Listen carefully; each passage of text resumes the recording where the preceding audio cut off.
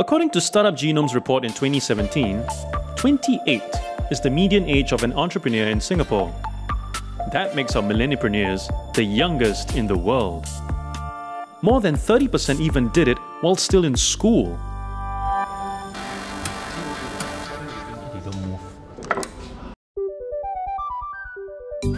Alright, Deliveroo.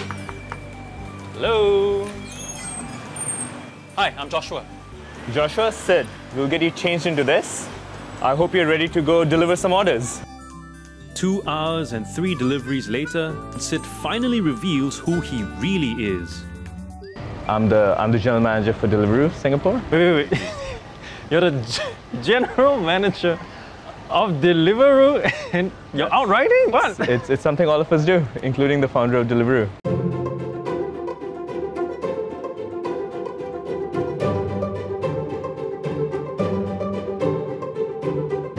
When we went out riding in rain, we realized just how unsafe it can be. And because of that, as a company, we have taken a lot of steps around working closely with the government and introducing rider insurance. So all riders in Singapore are insured. Numbers don't tell you exactly how challenging it is. Numbers don't tell you if you're a first-time rider and if you don't know a location and if you have a certain delivery time, how that can add to your stress. We want people to be close to the ground. We want everyone to be willing to roll up their sleeves and understand what different departments are doing and understand what's really happening in the business. At the end of the day, if you're sitting in an ivory tower, if you're distancing yourself from something, you can't really, you need to get into the meat of the problem. You need to roll up your sleeves to be able to really figure out what's actually happening and actually solve it. Hi, I'm Joshua. Hi, Joshua. Oswald. Nice to meet you. Yeah, welcome to Glints. Thank you. Here's my resume. Cool. Thanks. We don't actually look at the CV, but thanks for bringing it. You don't need my CV. Yeah, I'm a college dropout myself, so I just look at your real experience and your passion.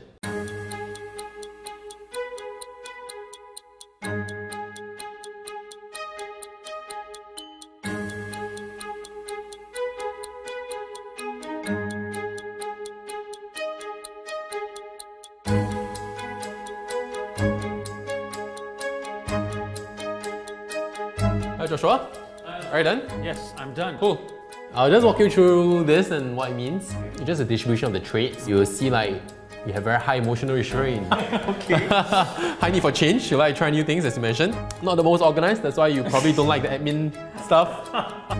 And do the millennial entrepreneurs specifically look for millennial employees? I think that tends to be the case in terms of culture fit and all. So majority of our 120 people are actually millennials right now. The secret to investments is you try to look out for the undervalued stocks, right? So the same thing for hiring candidates. If we look for very proven senior talent, the market has already priced that experience in and they're very expensive, right? But for a startup like us, we try to identify the undervalued stock, which is the young talent who may not have the proven experience but have a lot of raw potential.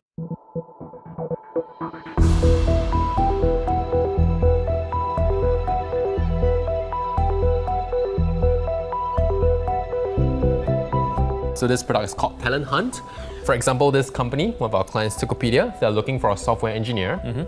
There's over 300,000 candidates in the platform. Wow. So that's a lot. Right? Yeah, it's huge. A lot of time, it's very time consuming to find this. What we have is an AI algorithm that quickly sifts through this 300,000 down to the top 20 based on the best fit with the company.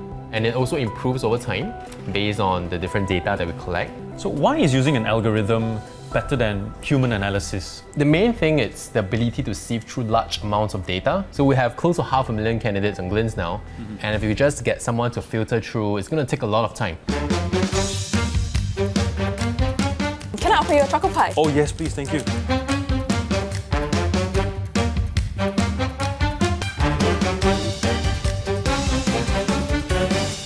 Let's just say there's an employee who's really nice, but constantly underperforming.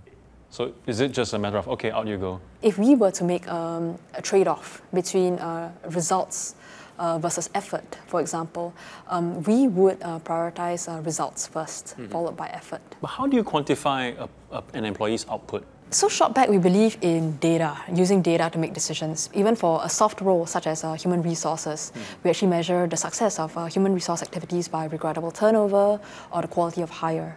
Is every decision that Shopback makes with regards to the employees based on data? Yes, so that's the management style of co-founders and our management team, because we don't believe in subjectivity as much as possible. So what are the sort of changes that millennial leaders have brought to the workplace? There is a lot of challenging by peers and by their leaders, but yet a lot of trust that I trust in you that you can go out and do your thing. I think that organizations today need to know that millennials are impatient. They're impatient to show the world that they are able to, but yet they also don't want to look bad. There's also ego at stake. So it is about leaders being very intentional, being very purposeful to creating different stages, different contexts where it is okay for them to try and it is okay for them to fail, and as they begin to prove themselves, to grow the stage bigger for them.